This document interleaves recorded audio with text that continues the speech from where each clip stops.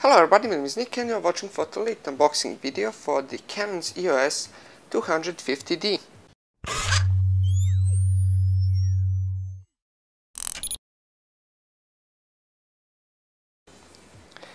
Now this is kinda 250D Rebel SL3 EOS 200D Mark II. It's all of the different names for the same camera.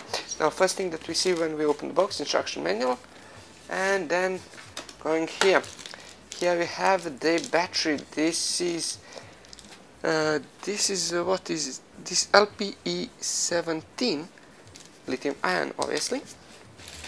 Then here we have a power cable, power charger, and where is the next strap? Here it is. Now here we have the lens. In this case, the lens is 18 to 55 millimeter IS lens. This is STM. So it's pretty good for video because the autofocus will work very nice with this, and it's quite silent enough basically. And here we have the body itself.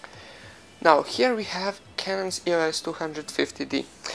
This thing has 1.6 crop factor, APS-C sensor, obviously, 24 megapixels, DIGIC 8 processor, digital image stabilization in body. Obviously, if the lens has it, that's a good thing. ISO goes from 100 to 25,600. It could be extended to 51,200, obviously. When it comes to the exposure, the longest one is, well, if we forget about the bulb, it can go up to 30 seconds, or the shortest one is 1/4,000 of a second.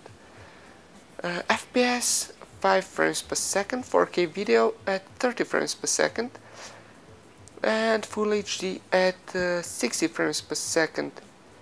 Interestingly enough, the last update I checked still does not contain 24 frames at Full HD. That's kinda bad, but okay, whatever. The ISO for video is 12,800 highest. It does have Bluetooth and Wi-Fi. The battery is LPE17.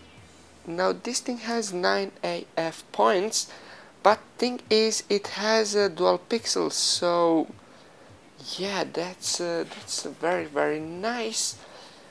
What else? Oh yes, maybe some more observant of you have noticed that it does not have a central pin in the hot sheet. It's just black plastic. It has a place where the black pin would go, but it does not have a black pin. That's obviously a way of Canon's trying to kill the competition in the sense of the Godox, Yongnuo and all of the others, so that you could not use their flashes. But thing is, the Godox has announced already that with the new software update you could use their flashes on these cameras, so it's kinda, you know, there's no really that much of a point. You don't really have to buy proprietary gear. Obviously you could not buy the cheapest Godox flash because you don't have a central pin, so you don't have anything to fire with, but any of the flashes that have the TTL should be fine. Obviously ones that with whom you could update their software. So who is this thing for? Well, it's obviously marketed for the beginners, but the thing is, if this thing was out when I bought my first DSLR, I would have stuck to it quite a bit longer. I mean, come on, dual pixel AF, 4K video, 30 frames per second.